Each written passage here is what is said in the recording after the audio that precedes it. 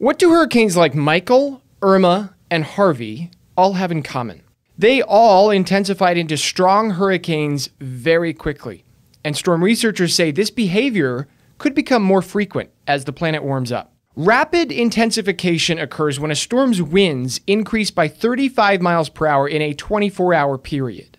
Every Category 4 or 5 Atlantic storm in 2017 went through it. In 2018, Michael unexpectedly became the strongest storm to ever hit the Florida Panhandle. In the Pacific, Hurricane Willa quadrupled its wind speeds in 2 days. All hurricanes use the energy from warm ocean waters as their basic fuel, and especially warm waters are one of the main drivers behind this rapid intensification. Climatologists have found that in the central and eastern tropical Atlantic, the magnitude of intensification is climbing. Strong hurricanes are getting even stronger in that given amount of time. But as Michael showed in the Gulf of Mexico, storms are also intensifying in places they're not necessarily predicted to.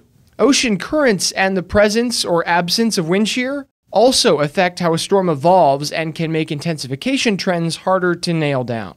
In other words, we still have a lot to learn about how and why storms ramp up, and good reason to. Improvements in forecasting where hurricanes go have saved lives. Learning to predict how and when they intensify could do the same.